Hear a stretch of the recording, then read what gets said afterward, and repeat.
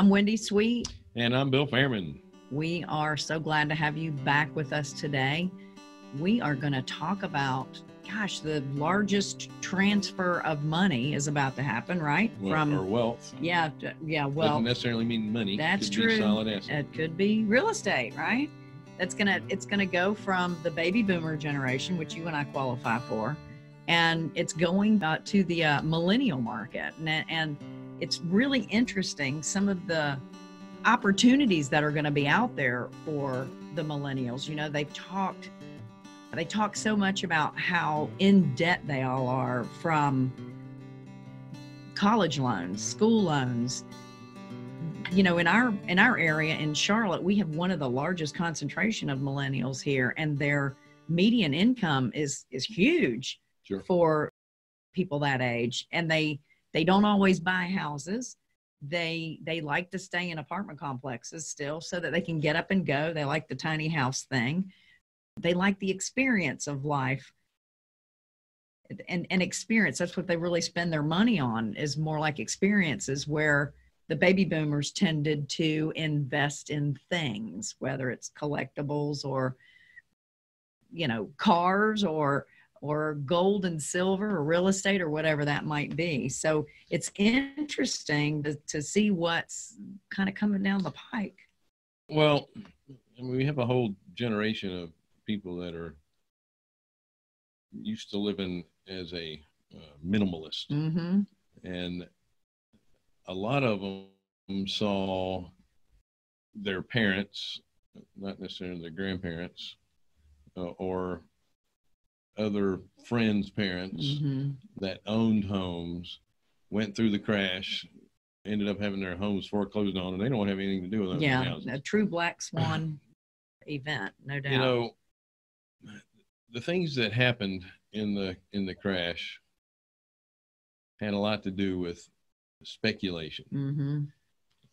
The people that bought homes that didn't really care that much for the home, right? But they knew that if they held on to it for a certain period of time, they could sell it, make a quick profit on it. Mm-hmm. So they were struggling to make those payments because it was a little more than they can afford. House rich. Yep, house rich and cash poor. Mm-hmm. And it really wasn't designed to their lifestyle or taste. Right. So they didn't really have their heart in it. Mm. And then when the values went down, it was really easy for them to walk away. Right. One of the things I always teach people in our real estate groups is that if you have income producing property, the house, and here's my saying, the house doesn't care how much it's worth. That's right. Because the house isn't based on its sales price. Right. It's based on how much income it can earn. Right. One of the things that, and it's a shame because the vast majority of millennials are waiting much longer to own homes if they want to own them at all. But we know many investors who started off as very young people mm-hmm. bought a duplex, mm-hmm. one side to live in for themselves, yeah. and then they rented out the other side for them to have their entire mortgage paid for. Right. So they're living over here for free. That's right. Or at a very discounted amount, mm-hmm. while the other person took care of that mortgage for them. It's a good way. And then later, and this is what always happens through life, your income starts to go up. Mm-hmm.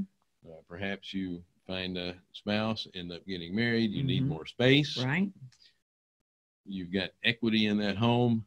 You typically sell that home, you take that equity and then you move it to the next home. Right. And you just keep getting bigger. Well, what if instead of taking that equity and selling that home, taking that equity and moving, you refinance that house, mm-hmm. take that equity and use it on a down payment for a new house. That's the way to do it. And now you rent out the other side and now you've got income. Right. Right. You're cash flowing because you're making more and than then that payment. Next house you buy, again, you never sell that one. You just buy the next one. Right. And we know people that have 40 to 60 doors. And a lot of that was started by being very young and just continuing to buy that next home, but never selling the old home. Right. And keeping it as rental property. Right. Well, what's going to happen though when these millennials are getting that big cash transfer or wealth transfer from their parents. It's kind of like winning the lotteries. And a friend was telling us that he was just looking at a story about the last 10 lottery winners and where are they 5 years later? Well, they're back on welfare, food stamps, and whatever it takes, that they're just not taking care of the money they get. So what's going to happen when they get this transfer of wealth? What are they supposed to do? Well, the first thing that I would do is get a posse. Get 4 or 5 people that just walk around saying yes. Yeah, that sounds good. And you have to pay for stuff for them. That's right. What would be your other option? First and foremost, it depends on the type of wealth that's being transferred. Mm-hmm.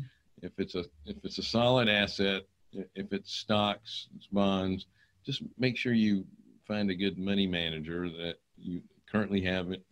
Maybe it's the person that's currently holding the account or managing the account. Right. Talk to them about different options.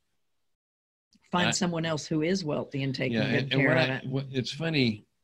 I noticed the difference when younger people go to a wealth manager and they go to these offices where there's mahogany and on the walls and marble on the floors. That's right. All these expensive Somebody places. paid for that, right? And they're like, I'm paying these fees so you can make your office opulent. Right. Do you really need this? Right. And that turns a lot of people off. That's right. But you don't want to go to somebody who's operating out of a trailer either, right?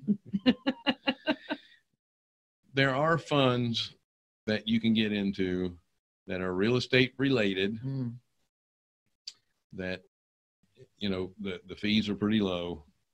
It's stuff you understand. If you've had a mortgage yourself or know someone who has, you have to understand that real estate is always going to go up. It's not always going to go up in a straight line. That's for sure. Okay. People need 2 things in any economy, right? They need a roof over their head and they need food. That's right. So if you're going to invest, in my opinion, and this is something that Warren Buffett talks about, you invest in something that you know and you use. Right. So most of what Warren Buffett invests in are housing, because he owns mobile homes. He's got that Berkshire Hathaway real estate. He's got another real estate company. I can't remember the name of it, but it's a high dollar one. He owns, the mobile homes. Yeah. He also finances those mobile homes. So he's in food because he is invested in all your big name brands, Procter & Gamble, all those, and housing. Yeah, notes. He does notes. And so he's been very successful, and he's done it over time. It's not, a get-rich-quick thing. And that's what you need to think about when you're investing this money. And don't go out and start buying a bunch of crap that you don't need. You want to take it. It's okay to that charger. It's okay to reward yourself. Yeah. But you need to eat take a brownie. You need to take the majority of that money and continue to keep it invested. All right. Because over time, number one, you're going to need it. Now, most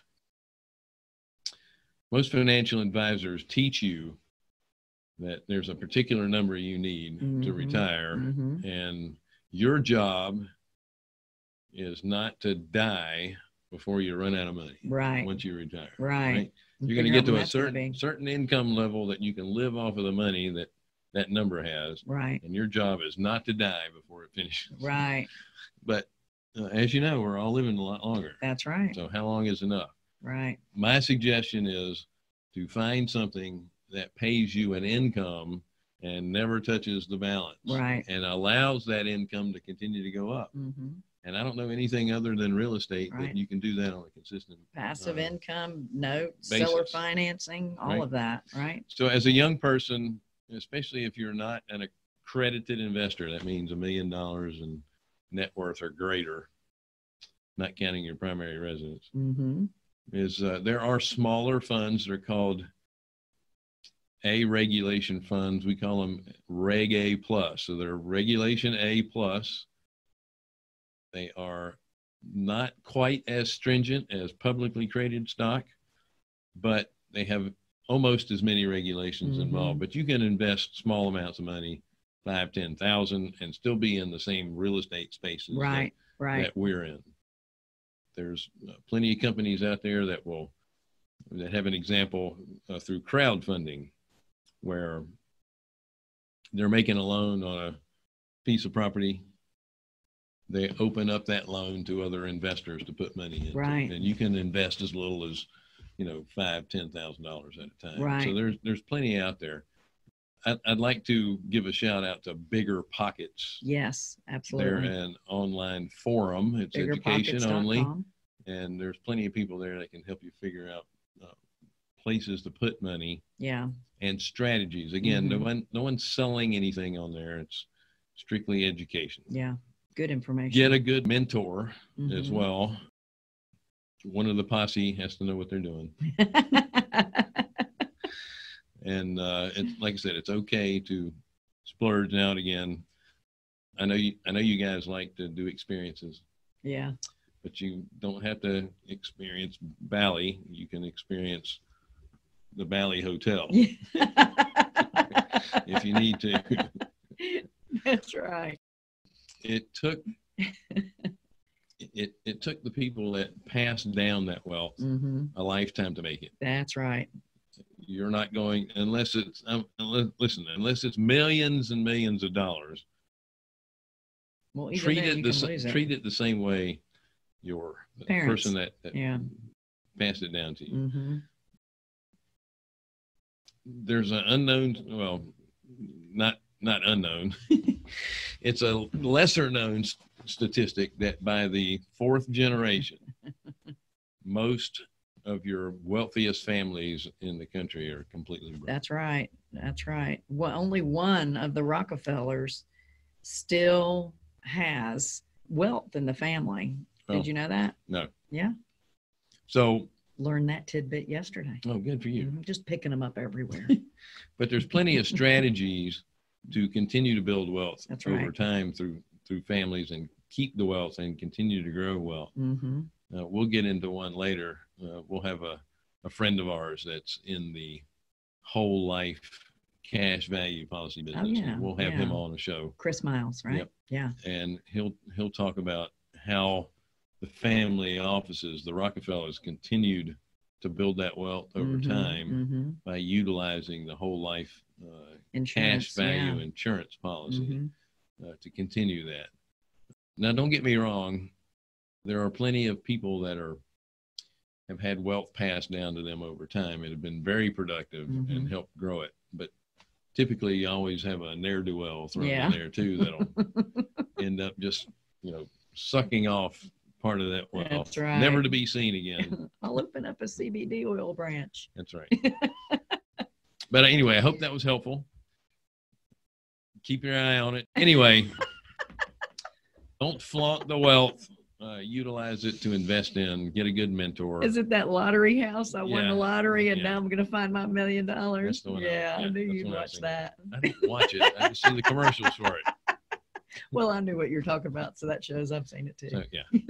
All right. So anyway, enjoyed having you here. Awesome. Thank you so much. Don't forget to subscribe, like, and information about us on our website, carolinahardmoney.com.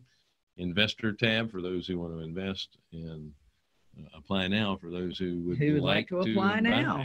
That's right. All right. So anyway, look forward to seeing you.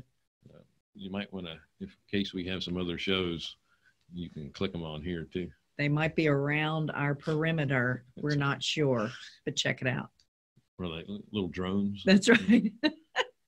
Dropping tidbits of information. So thank you so much for joining us. If you really like what you heard, you want to see some more, switch over here or here or perhaps there. There's more episodes, but they're somewhere. Yeah. I think click it on. By the way, subscribe and like us as well. Please.